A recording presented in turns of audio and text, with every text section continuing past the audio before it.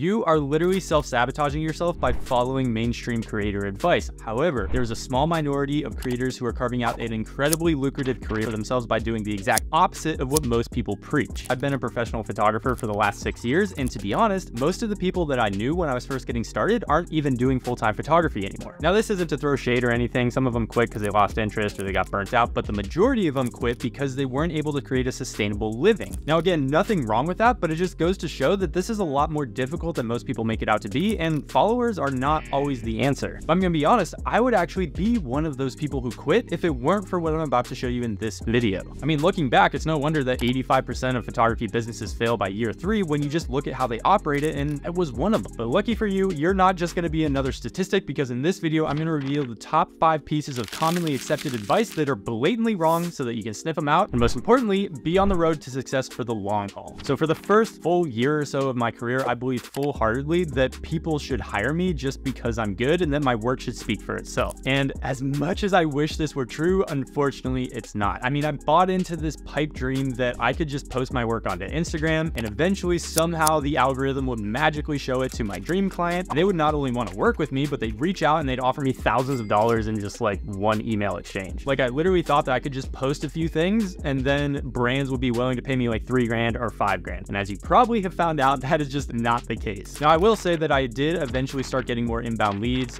but it wasn't until after about 2 years of consistently publishing my work literally every single day and also building the connections on the side. And before that, it was literally just me sending cold DMs and cold emails and hoping someone would take a chance on me. So while having high quality work is absolutely crucial, it's not always the most important factor when it comes to getting consistent jobs. You need to know how to market yourself, how to network, how to make something valuable that a client would actually be willing to pay for. And that begs the question, well, where do most photographers try to market? And the answer is typically Instagram, which brings me to the second piece of bad advice. So for the first probably 2 years or so of my career, I focused almost entirely on Instagram. Like, I would do some outreach here and there just to make sure I could pay the bills, but the vast majority of my time was spent creating, optimizing, and trying to grow my account to 100K just so I could look legit. I mean, I'd go as far as doing paid giveaways. I would do follow for follow. I'd even do paid shout outs on bigger accounts just to try to grow my account. And like I said, I did eventually start getting inbound leads after about 2 years of being consistent, but there were 2 problems. The first problem was eventually I realized how to create content that got a lot of engagement and a lot of viewership. However, that did not translate to money. And in fact, I was actually spending money to grow my account and I had no idea how to monetize it. So I was focusing on things like likes, followers, engagement. I was in engagement pods. I was doing all these things that looked good from a social media metric point of view, but really didn't translate to any kind of business result. So I ended up realizing that all of these metrics mean absolutely nothing if you don't know how to convert the attention that you're generating into actual paid deals. And one of the best ways I've found to do that is with a website, because it makes you look more professional. You can curate your portfolio and your case studies in one place, and most importantly, it allows you to create a real sales argument as to why somebody should invest any kind of money working with you. Most of the people I talk to either don't have a website, they just rely on Instagram, or if they do have a website, it's more of a portfolio piece as opposed to a sales asset to actually generate leads and generate sales. And if either of those are the case, you really need to focus on making a well-rounded website that's designed to sell. And if you want to see an example of what that could look like, you can check out my website, creatorco.com. I'll leave a link in the description. But that brings me to the second problem that I realized, which was as I grew my account, as I got more attention, I got plagued by the exact same problem that literally every creator I've ever talked to gets, and that is the free collab offer. Now, if you don't know what I'm talking about, basically this means that a company is going to offer you free product, a affiliate commission, free stay, free trip, something like that. Basically anything that's not a paycheck for your hard work. And you've probably even seen the Instagram pages blowing up about here's how I got a free trip to Bali, or here's how I got a 3-night free collab at this hotel. That's what I'm talking about. Now, this brings me to the next piece of bad advice, which is if I do enough free work, eventually I will get paid. And unfortunately, this thought process is just flawed in so many ways. And honestly, it makes me sad when I see people post like, hey, I just got a $6,000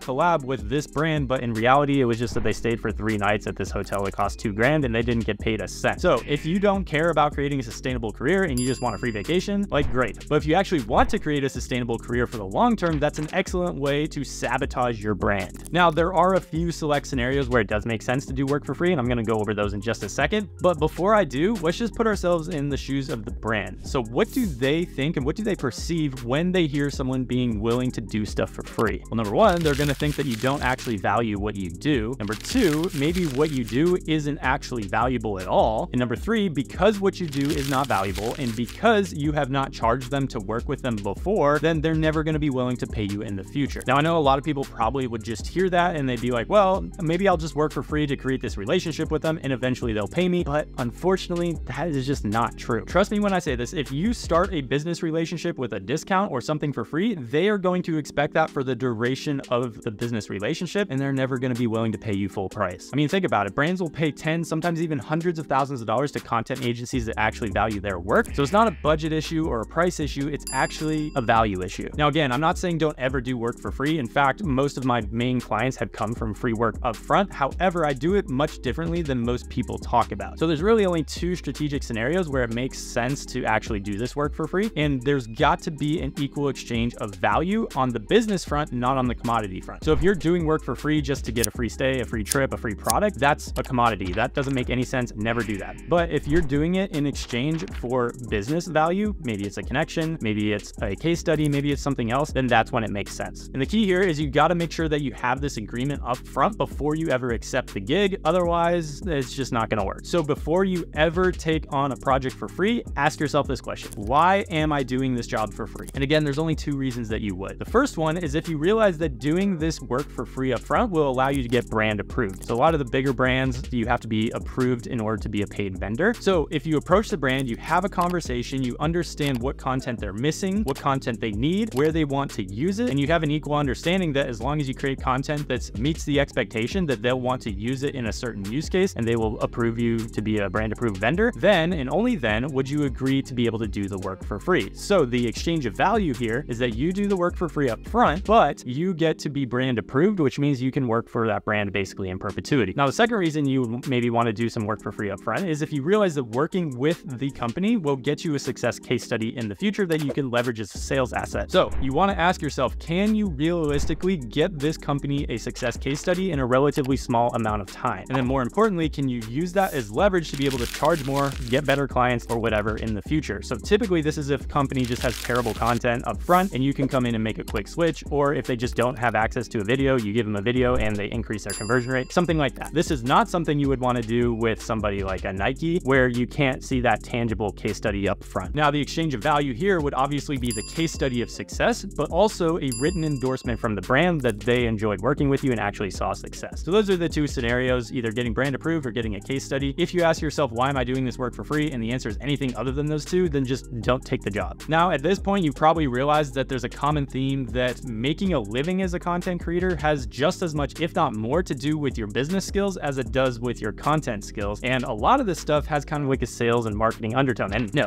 I just said sales. Sales is a bad word. Creators hate sales, and trust me, I was there as well. But I promise you, it wasn't until I learned how to do sales over Zoom and actually bit the bullet on it that my business skyrocketed and I was able to charge much higher rates than I ever had before. So remember when I said that clients weren't just reaching out offering me like $3,000 over an email? Well, what would typically happen is that I would send an email to the brand. If I was lucky, they would respond and ask me for my rates. And then I would spend the next 6 hours trying to break down how much I should charge per photo, per video, per project. Sometimes it was a day rate, whatever it was. I'd break it down over an email. And if I felt really fancy, I would make a proposal with like multiple pages where I would detail out this entire project and then I would send it off. And then guess what would happen? It was either crickets or we don't have the budget. So after a few too many times of that, I realized I basically had two options. Either one, I continue doing that and I just hope and scrape for crumbs and eventually maybe somebody will want to pay me. Or two, I could suck it up. I could get over my fear of sales. I could actually learn the skill set of high ticket sales and then eventually be able to charge significantly more than I was charging currently. And to be honest, I absolutely did not want to pick the second option, but I realized it was kind of my only option. So reluctantly, I did choose option two, and then I promptly went 0 for 27 on my next 27 sales calls. So, I mean, if you can do better than 0 for 27, you're already doing better than me. But here's the deal. The first one that I closed, my 28th call that I took, I closed for $5,000, which was over double what I had ever charged in my life. And since then, I've almost always gotten a client on a phone call before pitching them. And that trick alone has allowed me to 4x my pricing because most creators won't do it. And this leads me to the last thing that's sabotaging your business. And to be honest, it's the reason that 85% of photography businesses fail by year 3. And that is this just misconception that your success should be immediate. I mean, it's easy to just look on Instagram and see thousands of examples of amazing photographers and videographers. And then you start comparing yourself to them and how much they're making or what kind of clients they're working with. But what you don't realize is that yes, these creators are extremely good at creating sales arguments, creating content, creating stuff that actually works, but it didn't happen overnight. See, the algorithm is actually designed to show you the best content in the world. Like, that's literally what it's there for. So what you are being fed is the top 1% of 1% of content in the entire world. So what that does is it gives you an unrealistic perspective of what success looks like, because you don't see the 4 years before what you see on that one post. Like, for example, I'm making this video right now, but I've been doing photography full time for 6 years. And if you were around in 2018 when I was doing it, first of all, I wouldn't be making this video because I wouldn't know any of this stuff. But secondly, I would have a very different career path than I do right now just because of my knowledge gap. I mean, I personally expected the success trajectory to look a lot like this, just up and to the right straight, but unfortunately, it looks a lot more like this. And many of the people that you see on Instagram, on YouTube, including myself, have been at this for years. I mean, like I said, my first 27 sales calls I took were complete flops. The first 100 emails I sent, I got no response, and then when I finally did get a response, it was just that they're not interested and they wanted me to stop emailing them. My first brand deal I did was for $200. So if you compare where you're at right now with where I'm at or where some of these other creators are at, it's just an unfair comparison. What you actually need to do is compare where you're at right now to where they were at this same point in their career. So if you're just starting, compare yourself to where I was when I was first starting, where I was going over 27 on the sales calls. And then you realize, wait, maybe I'm not that bad. Maybe this is just normal. So all that to say, when you reframe the idea of success in your mind where it's not going to be immediate, but if you're consistent over time, then it is inevitable, then it just becomes a much more pleasant experience because you're not just hating on yourself all the time for why you aren't where you want to be. Now, all that to say, there are ways to shortcut the learning curve, and I actually help people do that by mentoring creatives that are doing between $3,000 to $5,000 a month and helping them to scale their business to $10,000 to $15,000. So if you're interested in how that could look, you can schedule a free game plan call at the link in the description below and we'll walk you through it. So now that you know what not to do, make sure to watch this video here where I'll give you the exact blueprint on how to make content creation your career.